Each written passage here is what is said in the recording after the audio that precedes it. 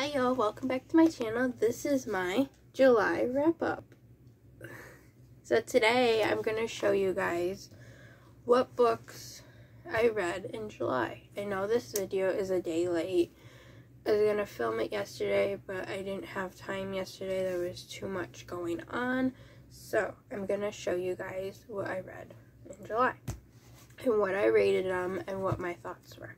The first one I read was Holding the Dream by Nora Roberts. This one I gave it a 1 star on Goodreads, Storygraph, Instagram, Blogspot, and Facebook because it was just really slow and boring throughout the entire book. It was just about this woman and just a bunch of stuff.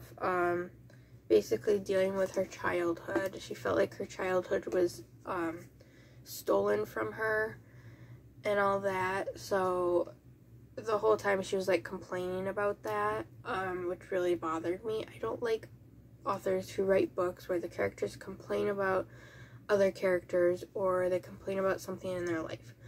Like, when we live our life, we make our life what it is, okay?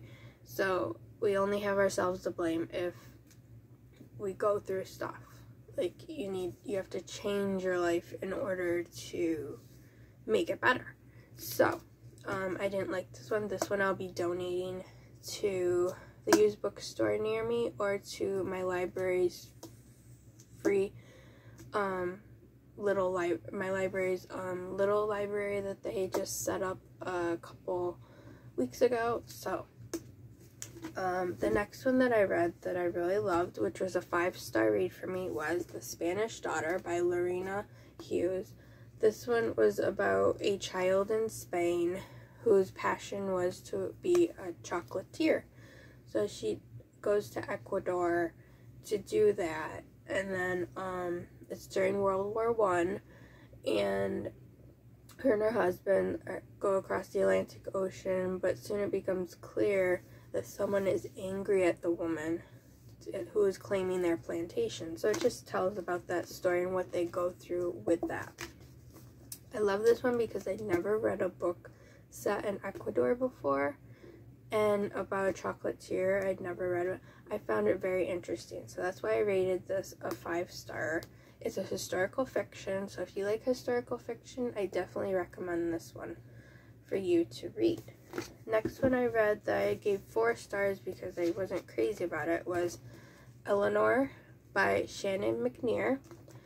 This one was set in 1587 when this woman sailed from England heavy with her first child but full of hope. So it basically tells about her journey traveling to England, or from England to the New World, which is America now, where I live. And it just tells about that.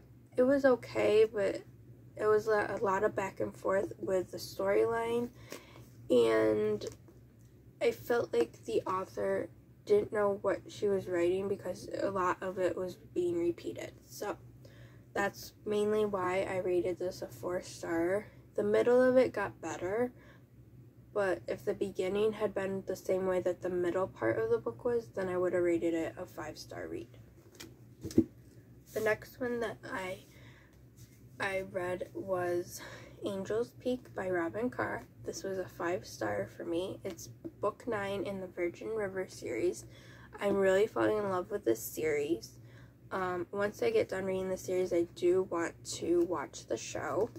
But this one was basically about a man who settled down in spite of himself. He's not a cocky young pilot anymore, but the girl he fell in love with left him years ago, and then they meet again on the island, and they try to rekindle things, but she's very, what's the word I want to say, very conscientious or cautious about that. So it basically tells about that, but this one was really enjoyable. I rated it 5 stars.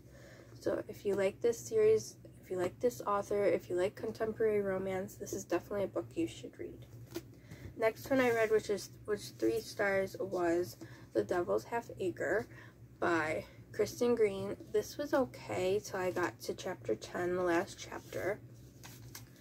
And then it fell flat for me because it was basically talking about the Civil War back then and about slavery and all that. And the author, for some reason, was pointing fingers at certain race for that when it wasn't all of that race's fault. But it was very interesting to read about this. I would have liked it more if the author had changed how she wrote chapter 10. But other than that, it was okay. I rated it 3 stars because the last chapter really upset me. So, that's all I'm going to say about that. I don't want to get into any fights with anybody about it. So, but if this is the kind of book you like, then, I definitely recommend it. If you want to explore how slavery began and where we are now, that's totally up to you.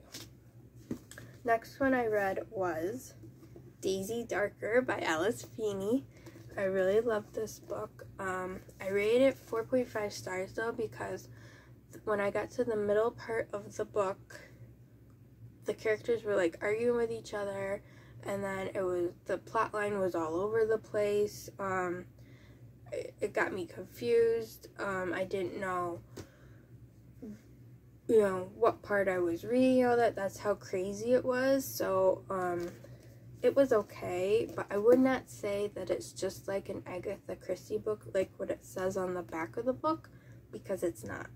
The concept is, but the other stuff, it completely isn't, because when I got to the middle part, I kind of started to get bored with it, but I did push through and finish it. I gave it 4.5 because of the craziness in the middle of the book, so. But I will be reading more Alice Feeney books in the future. The next one I read, which I don't have a copy of, was an audiobook called The Rest of the Story by Sarah Dessen. It was I landed on audiobook for Bookopoly in July, so I had to read an audiobook, so I picked that one. I love Sarah Dessen. She's one of my favorite young adult authors. I rated it 5 stars. I could really connect with the story with the daughter and the mother relationship. I could really connect with that, and I think that's why I like the book so much. So, and then my next one was America's First Daughter by Stephanie Dray and Laura Camoni.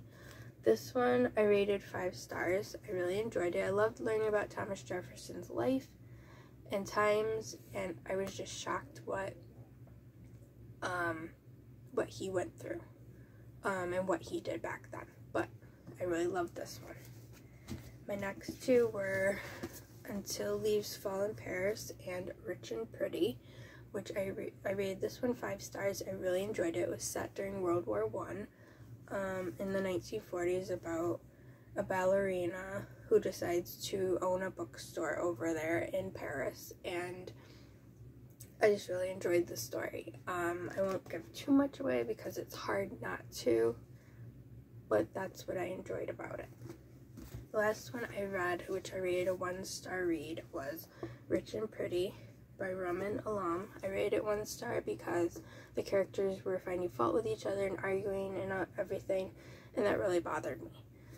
So, I won't be reading this author again, I don't think. That's it for my July wrap-up. I hope you guys are having a good August, and I'll see you guys in my next video. Bye!